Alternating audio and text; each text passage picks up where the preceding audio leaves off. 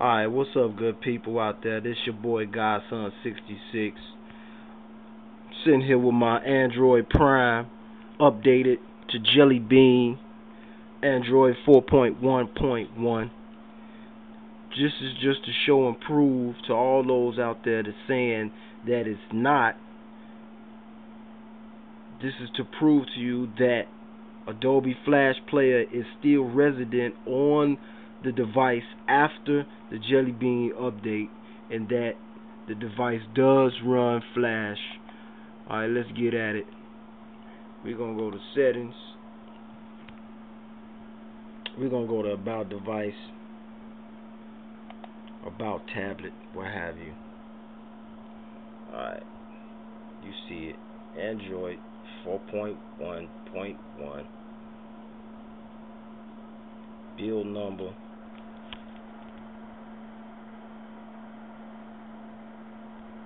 And kernel version. Sorry for the focus, you know what I'm saying? I am using a phone camera to record this, so you know, that's what it is. Anywho, let's show you in the apps,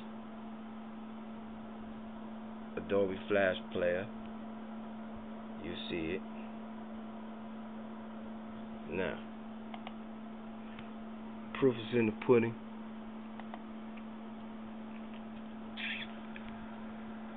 RT, new streaming, Flash Player.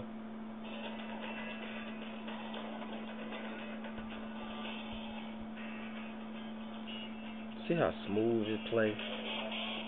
This thing is so fast and so smooth after the Jelly Bean update. It's a whole different experience. You got screen animations when opening and closing apps, just throughout the UI period, you know, other different features. Flash, you see it working. Let's go to another channel. We're gonna do CNBC.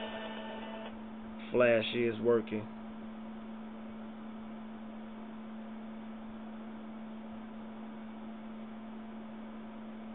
Apple board fired Steve Jobs many years ago.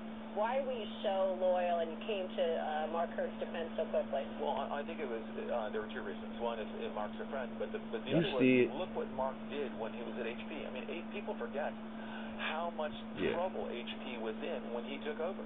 That is what Flash. What a spectacular job he did over that 5-year period at HP. Flash does work.